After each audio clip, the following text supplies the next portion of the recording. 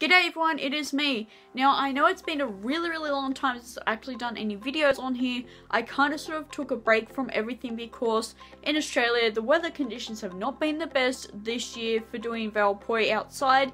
It's been really windy, it's been really hot, it's just not been the greatest year to be doing a lot of teaching and all that.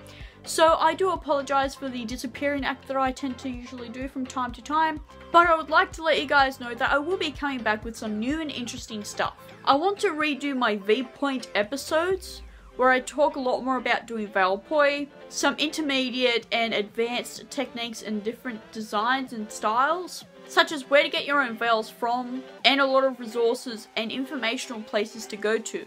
I'm also going to be getting back into LED poi stuff as well, so you guys will be getting some interesting stuff coming from me just doing different performances of nighttime, because with the conditions in Australia at the moment with the weather, it's just not the greatest to be doing Valpoi. So to break things up, I actually want to start uploading some videos of LED poi of nighttime, just to sort of break things up for all you guys out there that want to see something different besides just Valpoi stuff. I also am going to be getting into using different cameras and that, so I'm going to be able to produce a lot more higher quality stuff for you guys. Therefore, a lot of the movements and such that I'll be doing will be a lot more like, you know, just that little bit better than what you guys have been getting for the past year or so.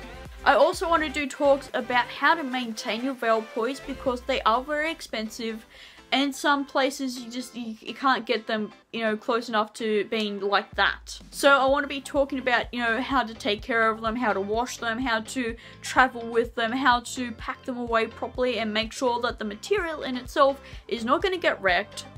And also how to perform without wrecking your Valpois. Because when you look at some of my veils, they do actually have some tears and little holes in them from past mistakes that may have included a stick or two getting caught in the actual Valpoi themselves. I am also working on installing lights into my Valpois so that I can do night performances with them. But that's a thing that may or may not be popping up on this channel, I don't know, it's an experiment at the end of the day. I will also be doing talks about the benefits of Valpoi and doing poi as well.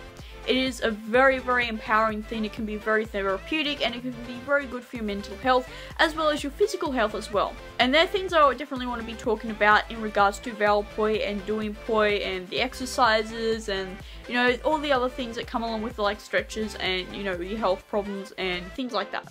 So hopefully you guys would like to hit that subscribe button down below and stay tuned for some interesting stuff that we'll be producing later this year. But my video content will be a little bit slower than usual, but it depends on, you know, what I get around to doing. So if you have any questions about how to do poi movements or Valpoi stuff, by all means please comment down below, let me know what you guys would like to see, and I'll be sure to get around to them. As for now, thank you guys for being really amazing and supportive. I'm really sorry for the fact that I haven't been able to do anything on this channel for a while. So I hope to see you all in the next video. As for now, see you guys!